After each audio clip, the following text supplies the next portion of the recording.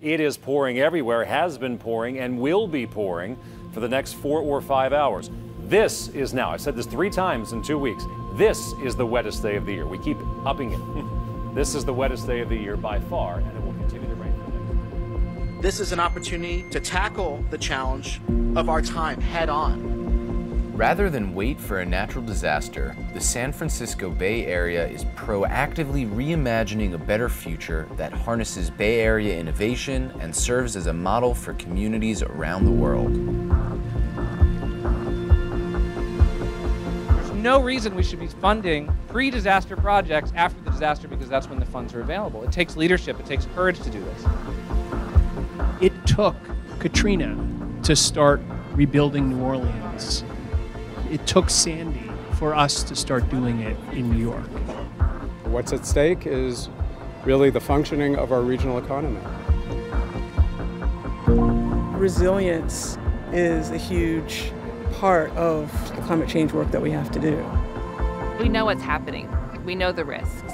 But now we're looking for really what the solutions are. Resilient by Design provides solutions for communities, innovative designs that'll protect while at the same time providing incredible benefits and amenities as well.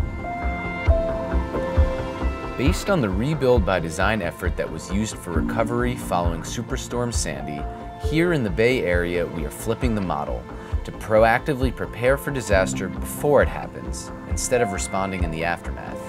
The reality is for every dollar that we invest ahead of disasters, we save about 4 on the back end.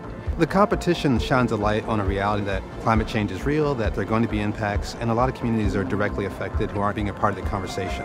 And so it's a chance for us to make new partnerships. And I think we might be able to broaden the conversation on climate in a way we haven't seen in the Bay Area, maybe ever.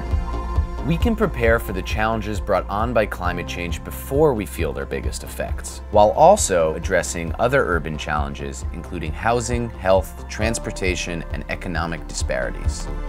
There's nobody that you should be listening to more than people in the local communities that are most vulnerable to climate change.